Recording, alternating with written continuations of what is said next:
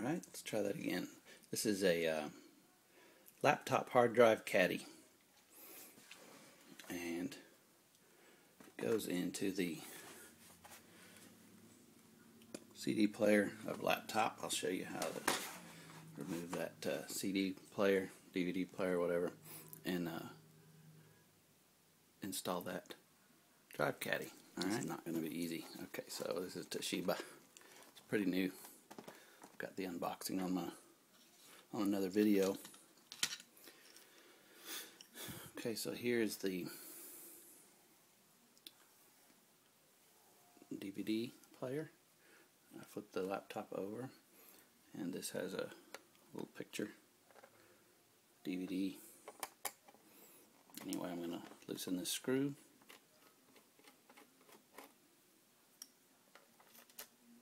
Do not lose that screw. Put it somewhere safe. Okay. Okay, so I just took that out. First, you're supposed to take the battery out. So I'm going to do that. Watch your eyes.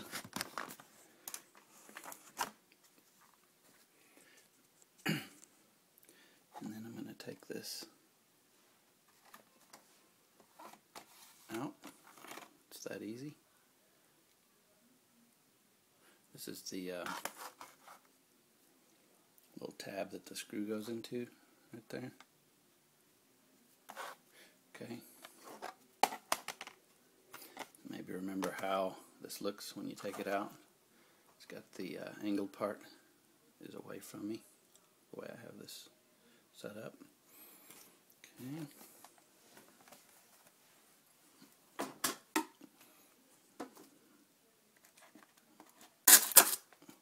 Open. Already cut that side. I haven't opened this yet. Oh.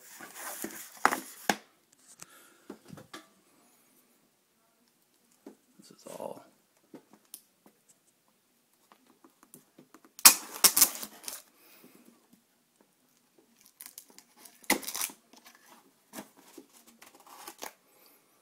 see if that works. Truly a unboxing. I haven't opened it yet. I bought 3 of these. I've got a laptop, my brother has one, and someone else might need one.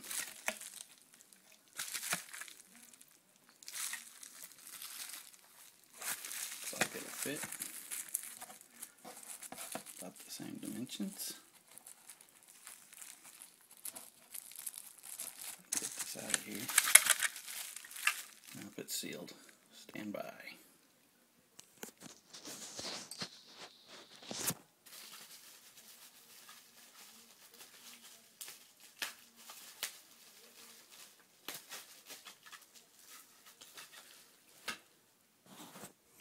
Okay, I have to clip that out.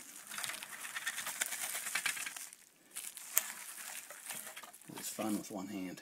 Okay, what it looks like.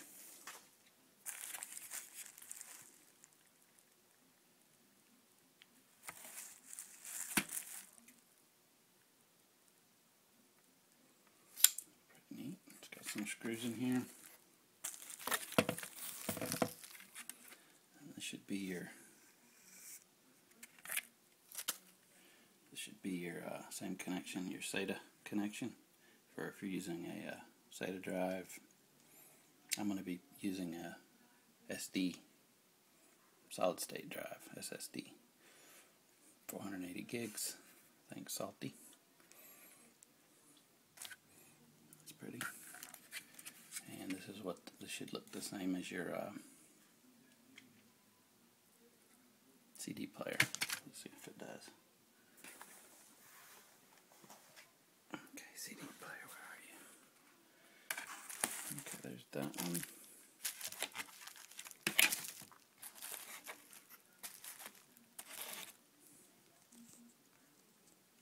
That looks the same to me. I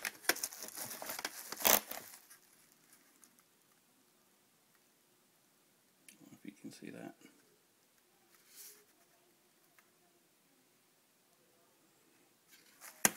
Same dimensions, looks like. Only issue I've seen people have with these is that this little bracket here. This bracket doesn't fit onto their caddy, but this one looks exact. And the other part is that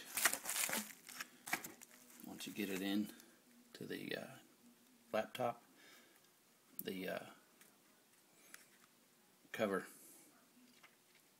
on the old DVD player matches where it fits into the laptop, and it's smooth, whereas this caddy on the top here doesn't have a cover. And they said that this right here is glued to the DVD player. So I haven't looked at this one this close. I just pulled it out of the laptop for the first time. Alright, so I'm going to go get my drive and I'll be back. Alright, so I'm back, and I'm going to take this tab that holds the old CD player off of the CD player and put it, I'm going to take this tab off of this old CD player. Tab is what the screw goes into and holds that CD player into the laptop, and put it on the new Hard Drive Caddi right there. Okay, I'll be back. Okay, I'm back.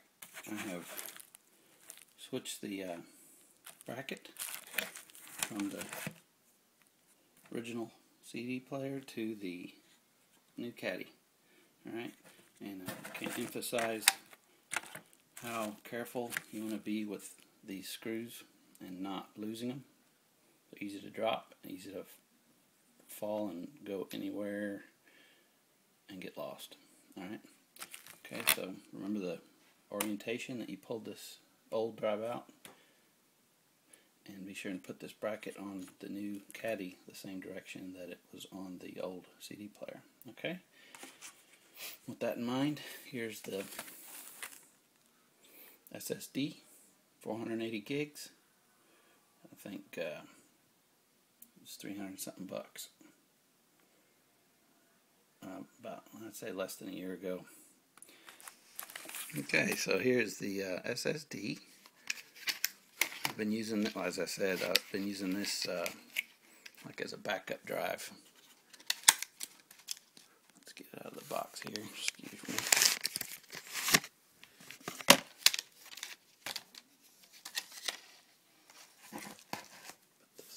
Here. Watch out for that little screw. That's what holds the DVD player in. Take this out of the box. Hopefully it fits.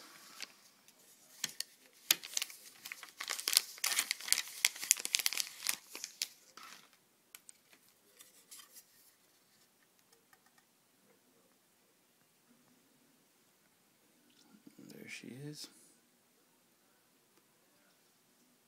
Doesn't even say 480 on the front. It does on the back. Okay. Anyway, there's the connections. I don't know if you can see that.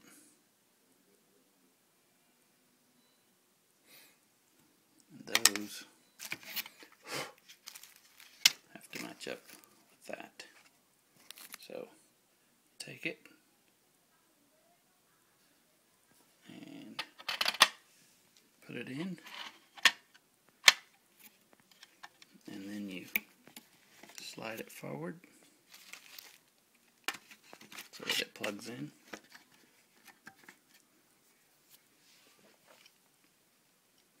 Can't get my finger in there.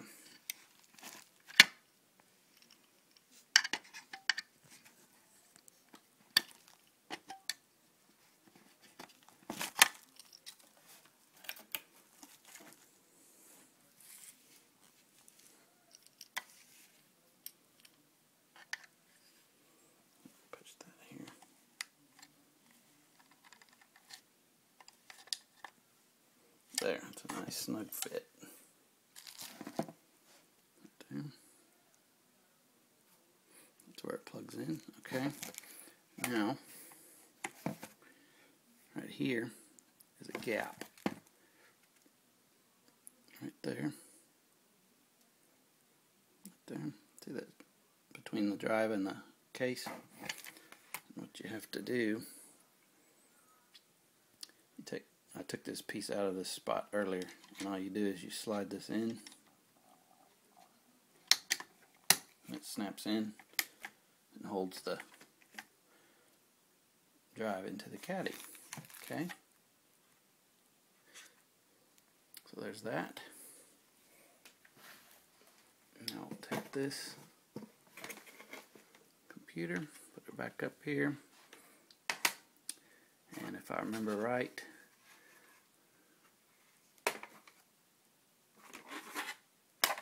okay, so there's that. Now this went in, since the computer is upside down, I took the DVD player out upside down. Okay, push it in.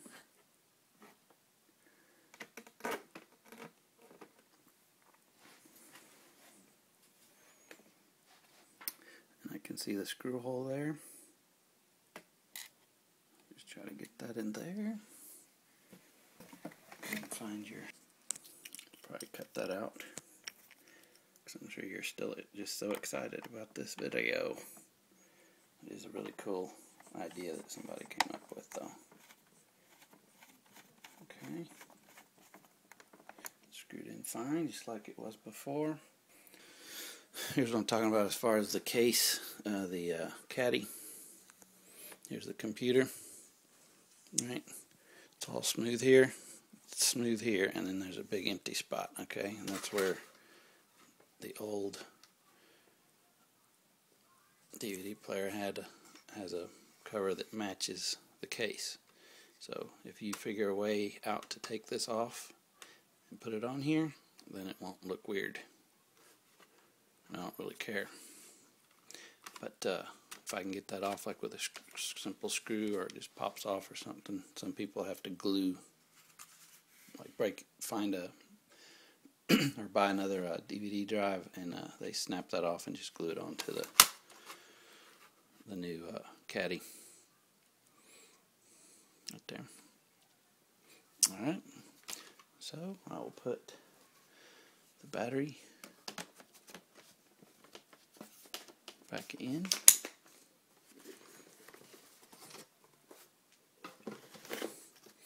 And I'll turn computer on. This computer's on. Hey, wait a second. You know what? Didn't like something. Start one as normally. Okay. Here is a cover that was in the plastic bag. Alright. It doesn't like that hardware, so I'm going to reboot and hit F8, I believe it is. That's not it. Control Alt Delete and hit delete. That's not it. Control Alt and hit F2. Yeah, F2 got me into BIOS. Okay. I don't know if you're allowed to see any of this stuff. Let's go main. I don't see anything to mess with there.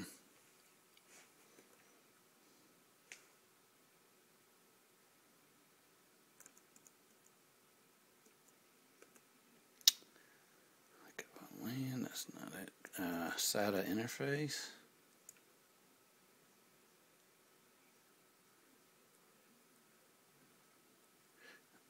No, I do that in the Windows.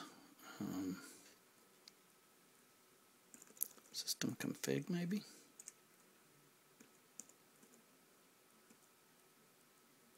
No.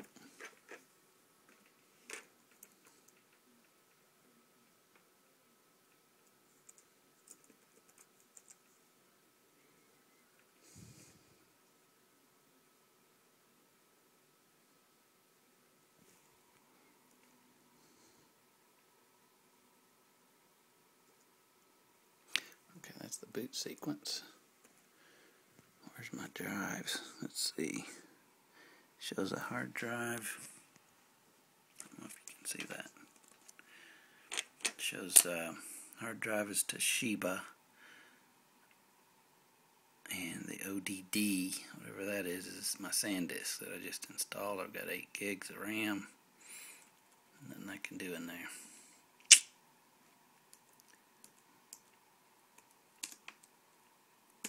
I'm not saving any changes. Alright, I'll be back. So I went to BIOS and all I did was look at what drive what the drive looked like in the BIOS. And exited, didn't save any changes, rebooted, and it booted fine. And here's my SSD right here, 223 gigs.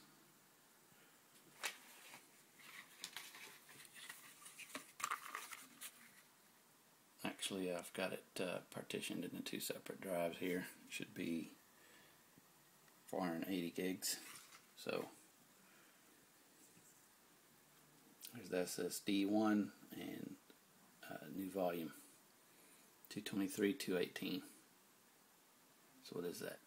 That's 430, 440.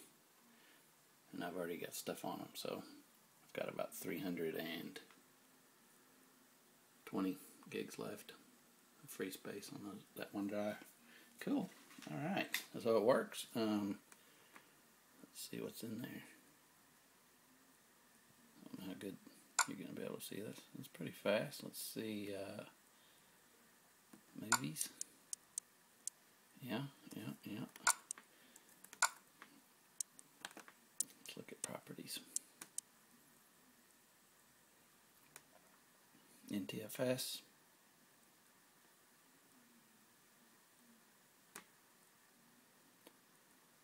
Now I've booted off this drive as well on a PC that's 4-core, and boot times like 20-30 seconds into Windows XP. I haven't tried it with this Windows 7 to see how quick it would boot, but it's like a minute on a regular hard drive. So you know, all kind of videos on SSD speed tests and how fast it boots and how fast they access different programs. It's pretty cool videos. Alright, and these that's it for that. So I'm going to use that as like a backup drive, and I only have a 500 gig drive on that laptop. I needed to boost some more space on there, and I didn't want to break it open and mess with the warranty. So I got these for like $5 online. I think it's Amazon. Pretty good deal. Like I said, I got extra ones for family. $5. It was $3 shipping per unit, and then they wouldn't combine the shipping, so it was $9 shipping and $5 each. So 15 plus 9. This is the total cost. And you got here less than a week. Now I've got extra drive space, and if I ever need to use my old DVD drive, then I can pop it back in and use it if I want. It works fine.